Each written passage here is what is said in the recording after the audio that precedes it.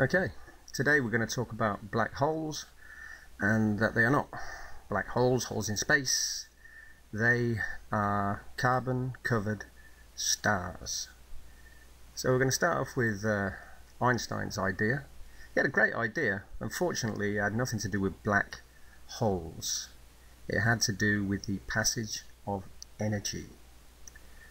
Now, my views are documented on all my other videos that I believe that energy passes from voltage 1 to voltage 2 in a funnel or a lightning strike, and that we are suffering from a voltage drop across the universe. So this was Einstein's idea, that the weight of an object causes a bend in space. There you got the sun, white dwarf, neutron star and a black hole. Now this is my exact representation of how energy travels in a torus, and when there's an overloading of voltage 2, it goes directly to voltage 1 in the description of the pictures you see above. You see, Einstein saw this inside a black hole. This is how energy travels. It's not a portal though, because matter forms in the way. This is how all energy is moved. This is how all stars operate. This is how all electromagnetic fields operate. So what he actually was looking at was this. So all Einstein actually saw was how energy moves. No rifts in space. This is just the space the star occupies, and this is how the energy inside it moves.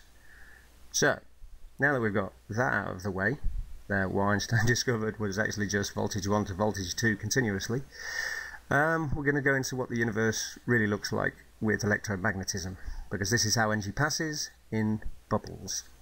So this is what an electromagnetic universe looks like if you could see it. Electromagnetic bubbles take on any shape in nature and throughout the universe. On a soap bubble, energy travels from voltage 1 to voltage 2, as you can see here.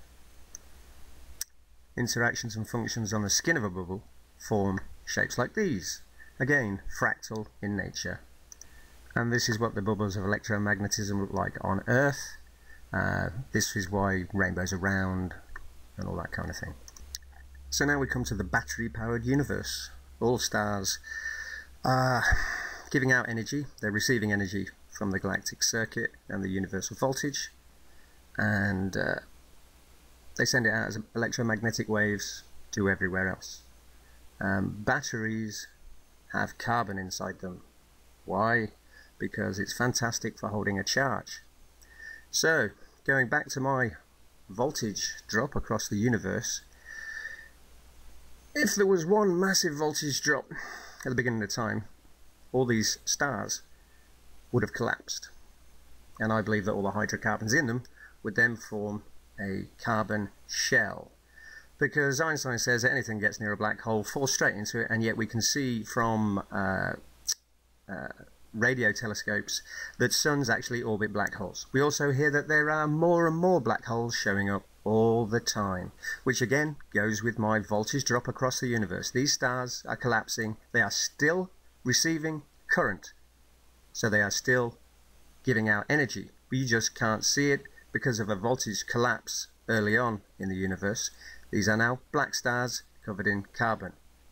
The only proof is that there should only be one black hole, or there should be maybe two black holes but in a different position. But now we're seeing double spinning black holes and all kind of garbage that doesn't make any logical scientific sense compared to what we're supposed to believe, and now all the contradictions.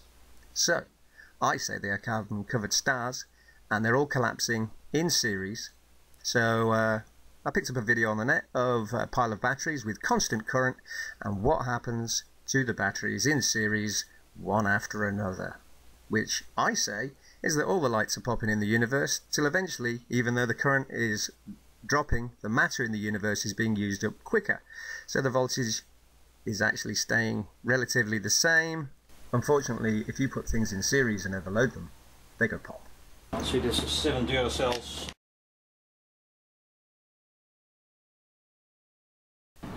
So here we go, the universe turned on.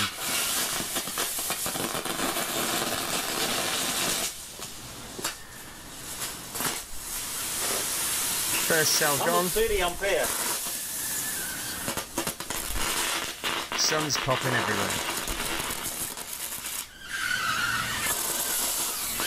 Plenty of matter sent out into the universe. Good fireworks. Cell 34 is all over the place. So cell 1 is still functioning and passing energy, but it's already burnt out, along with 2 and 3, all just now fantastic, the best batteries. carbon. Still in business, 11 amps, 14 amps, 5. No more light given out. Probably due to the rearranging of the energy. Like firecracker.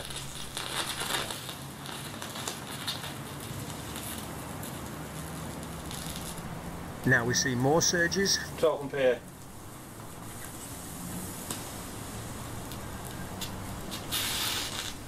Epic.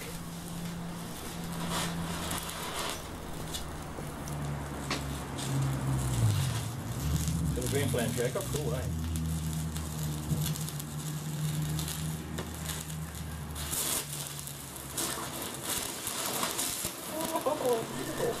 More surges. 60.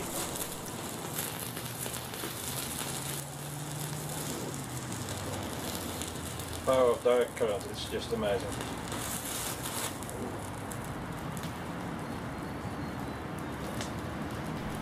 So the universe still burning, You can say something. half of it gone at least. So basically it'll sputter out. And that's the end of the universe. Well, that's the end of a lot of That was stars. a DC burnout, and this will happen when batteries are overcharged or batteries which are not designed to be charged. Like suns. I'll let the camera roll over quick. One of the monoblocks I've strapped out. Monoblock number 6 died, so I've strapped that out for now. So as you just heard, part of the power input died. So there's your voltage drop, and there's your carbon covered stars.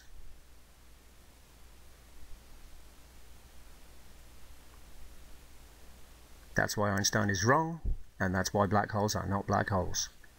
This universe is suffering from a universal voltage drop, and black holes are carbon covered stars because they are burning out and collapsing. Then the energy is rearranging itself, causing a surge and blowing out more, which is the basis of all my videos. Voltage 2 to voltage 1, draining all the time.